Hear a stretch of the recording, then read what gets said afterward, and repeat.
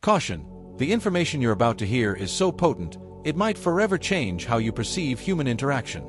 These are 3 dark NLP techniques so subtle, they can reprogram someone's thoughts without them even realizing it. The last one is so powerful, it's been banned in some therapeutic circles. 1. If you want to influence someone's subconscious, master the art of embedded commands. By subtly emphasizing certain words within a sentence, you can plant suggestions that bypass conscious resistance.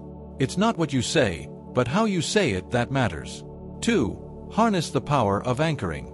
By associating a physical touch or gesture with a specific emotional state, you can later trigger that emotion at will. This technique can create instant rapport or manipulate someone's mood with just a simple movement. 3. This one is so controversial that I hesitate to share it. It's called time distortion. By using specific language patterns, you can alter someone's perception of time, making them more susceptible to suggestion or even inducing a trance-like state. Use this knowledge responsibly, and always be aware of how language can shape reality.